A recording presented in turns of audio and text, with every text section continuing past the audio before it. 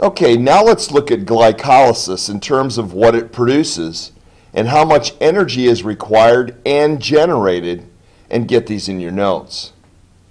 Write that the 6-carbon glucose molecule is converted to 2 3-carbon pyruvate molecules, which produces 4 ATP molecules and 2 NADH molecules. Now, also write that this glycolysis process costs the cell 2 ATPs. So the actual net production of glycolysis is 2 ATPs and 2 NADHs, which will be moved and used in the Krebs cycle.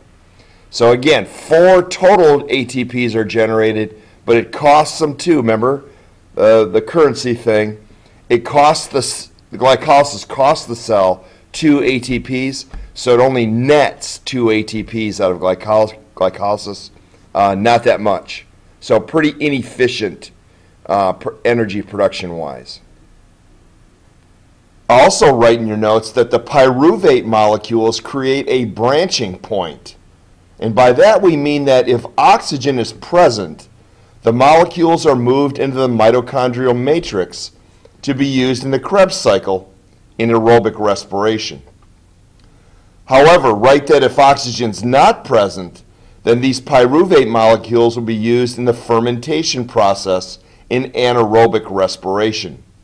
Now, this is also a good time to write in your notes that this process of cellular respiration is part of what's called the cell's metabolism. Now, metabolism is defined. We don't really define a lot in this class, but the definition of metabolism is the sum of all the chemical reactions that occur in the cell in order to produce energy in the form of ATP. So we're looking at one, albeit large, part of the cell's metabolism, but it's the sum of all the chemical reactions that define exactly what metabolism is.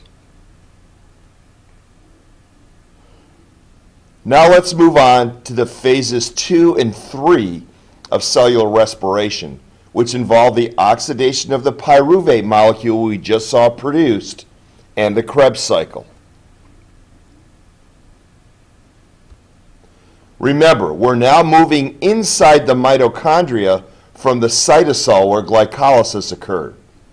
More specifically, we're moving into the mitochondrial matrix, which you should already know is an inner fluid-filled space, and the fluid is similar to the cytosol, which should also be no surprise since the mitochondria was most likely its own bacteria at one time. You should also already know that it's in the mitochondrial matrix where the Krebs cycle happens, and is also the location for the mitochondrial DNA, ribosomes, and its enzymes. Now, we'll also be inside the mitochondrial membrane that surrounds the mitochondria. You should also know that, that this membrane consists of a smooth outer membrane and a highly folded inner membrane called the cristae, and that this space is filled with fluid as well. Again, these are things that will be included in a question or questions somewhere on the AP Bio exam. So knowing the structure of the mitochondria and where all 3 phases of respiration happen, important. Now again, I know you aren't artists, but I would like you to get this diagram in your notes right now, labeled correctly, so we can use it in our discussion in this podcast. So on the left, you can see the products of glycolysis and where they're going. Let's get their destinations, in other words, where they're going, in your notes. First, write in your notes that ATP that's produced will be used for something called substrate level phosphorylation, and you see it down here. Substrate level phosphorylation. Now remember, ATP is the energy source. So this energy from this ATP is going to be used for something called substrate level phosphorylation. Now, you recognize now that that's the breaking off of a phosphate to produce energy in ADP, and then at some point in time adding it back to reform ATP in that cycle we've talked about lots. Now also write that the pyruvate molecules enter the mitochondrial matrix to be used in the Krebs cycle. Now, also write that the electrons now carried by NADPH, or I'm sorry, NADH, the NADH molecule will be used in the electron transport chain. Here you see it right here, the electron transport chain. I said NADPH, that's not right, that's photosynthesis. And that's a good way to remember it. The P in NADPH is in photosynthesis. NADH is in respiration. So now these electrons move to the electron transport chain to reform ATP during oxidative phosphorylation, which we've talked about lots of times. Also notice and write that the other electron carrier, FADH2, will also be used in the electron transport chain and oxidative phosphorylation, the reforming of ATP. So again, we're going to be using some ATP in this process. And where will they get the ATPs? Well, remember, 2 of these are produced in glycolysis. So that's the energy source for the second phase of Krebs cycle and the third phase electron transport chain. Now let's follow our pyruvate molecules. But first recall our discussion of combustion and respiration. Remember that we said that combustion is burning a fuel all in one step, right? An example would be burning natural gas or methane, and I think we used a campfire as an example in the last podcast. Now, get in your notes that methane or propane or natural gas all are good fuel sources because their carbon molecules have all been fully reduced, so their electrons are available to be oxidized again. That's really important for you to understand. So that's why they're good sources of fuels, because those electrons are available to be oxidized. Now, in comparison, carbon dioxide's been fully oxidized. So we can't get any more energy out of it, right? Because there's no available electrons to be reduced. So because of that, you can see what happens to carbon dioxide. It now gets given off into the atmosphere because it's not useful anymore.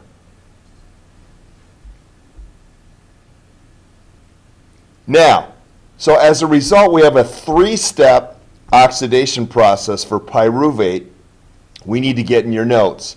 And in the process, we'll do some accounting as well of the carbons because we're dealing with 2 3-carbon molecules we have to work with, right? That was the net result now of glycolysis. Remember, we had a 6-carbon molecule we started with, that glucose molecule, and we split it into 2 3-carbon molecules. Now, write that in step 1, 2 carbon dioxides are released back into the atmosphere. So there's 2 of our 6 carbons being used up. Remember, we saw that in the last slide, and you see it down here now in our yield. This carbon dioxide is going to be given off into the atmosphere. Now, again, in your mind, why is carbon dioxide being released? Right, because now it's been completely oxidized, and therefore has already released all the energy it can release, so it's no longer available to the cell. Cell doesn't need it, cell releases it back into the atmosphere. And again, that's what you breathe out.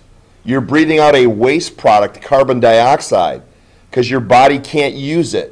There's nothing available for it because it's already been oxidized, so it breathes it out as a waste product. And remember then, that's good for the plants because the plants then take it in and they use that carbon dioxide in photosynthesis. Now, remember that the point of all this is to make ATP. That's the whole point of cellular respiration, is to generate energy. And we've only generated 2 ATPs, and we're using those now in the Krebs cycle. So at some point in time, you got to be asking yourself, where is all the ATP? Well, that's where we're heading. In step 2, 2 NAD molecules are reduced by adding hydrogen ions. 2 NAD molecules, you see right here, 2 NAD molecules are reduced by adding hydrogens and their electrons, which result in the production of 2 NADHs. Now, we're not using any carbons here. We've used 2 carbons now, and it's carbon dioxide, but we've now added hydrogen. Remember, we've reduced NADH, oil rig, reduction is gain. We've added now electrons from the hydrogen now by reducing NAD, and we're going to use that NADH molecule. Now again, it's all to generate ATP. Now, so we're going to get 2 NADHs as a net result of that. Okay, now in step 3, remember you're writing all this down. In step 3, 2 acetyl-CoA, here you see the acetyl-CoAs right here, are also produced. Whoops, sorry. That was Mr. Krebs. So 2 acetyl-CoA molecules are also produced, which will be used in the Krebs cycle. So there's our last 4 of 6 carbon molecules being used, is in acetyl-CoA. So again, look at the total yield at the bottom. For each pyruvate, we get 3 substances produced. A 2-carbon sugar called acetyl-CoA, 1 NADH molecule, and a molecule of carbon dioxide. Now, the 2X here, can you guess why the 2X is down there?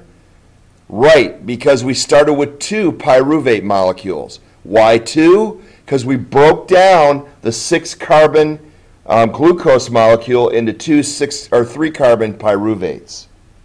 Okay, let's move on. Okay, now let's move on to the Krebs cycle, which was discovered. Probably should write this down. I've not seen it on an exam in a long time, but you just never know. I mean, they're not about dates and names, but who knows if someone thinks a question is significant, you might see it. So the Krebs cycle was discovered in 1937 and explained fully by 1953 by a guy named Hans Krebs. You see him right here. He's kind of I guess he's not a contemporary. 80s is my contemporary, I guess, not yours. So the name makes sense, right? The Krebs cycle makes sense because it was discovered and explained by a guy named Hans Krebs. Now, there was probably a bunch of research done prior to that, but he's the guy that really crystallized it. The Krebs cycle is also referred to as the citric acid cycle. You'll need to write that down, and you'll see why here in the next slide. So write in your notes that the Krebs cycle is an 8-step pathway, and that each of these steps is catalyzed by a specific enzyme. That should be no surprise. Also write that this will be describing the catabolism or the breakdown of the 6-carbon citrate molecule that we'll see here in a second. Where will those 6 carbons come from? Any guesses? If you said from the 2 3-carbon pyruvate molecules, you'd be correct. Specifically from the acetyl-CoA molecules that we produced prior to them entering the Krebs cycle.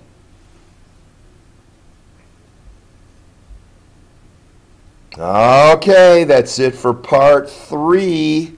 We're getting ready to look at the Krebs cycle more specifically in the next podcast. So take a picture of those notes, submit them to Moodle, grab that part 3 study guide, answer the questions, and I'll see you back here in respiration part 4.